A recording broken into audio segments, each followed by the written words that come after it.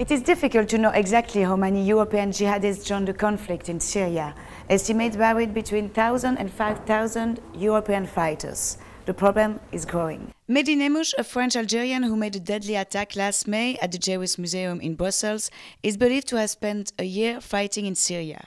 2 American journalists were brutally executed in Syria by jihadists suspected being British. These attacks are the results of such radicalization and fight training in Syria. To tackle the problem, the EU has enforced police data exchange, national security services.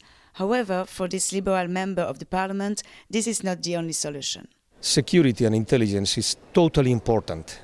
Repression is totally important. Criminal code, absolutely important. There is a balance, but the balance is not going to be in the side of full security with small freedom. The solution is not Big Brother.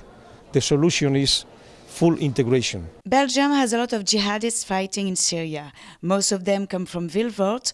The city is part of the radicalization awareness network, which aims to prevent people from being radicalized at local and social level. This was founded by the European Commission in 2011. For this policy advisor in Vilvoorde, fighting social isolation is a priority to prevent radicalization.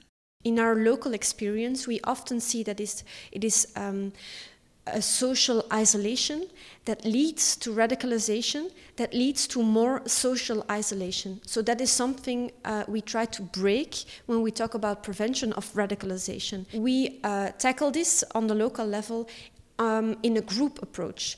However, the return of these young jihadists is what the EU member states fear the most.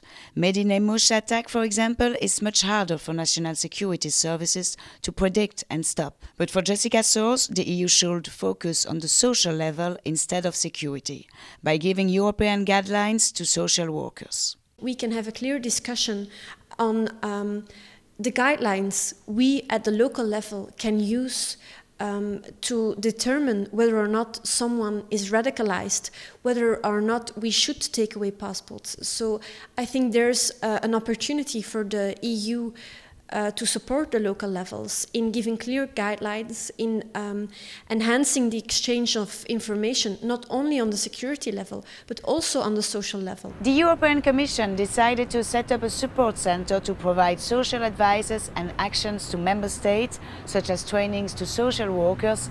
This will be set up next year.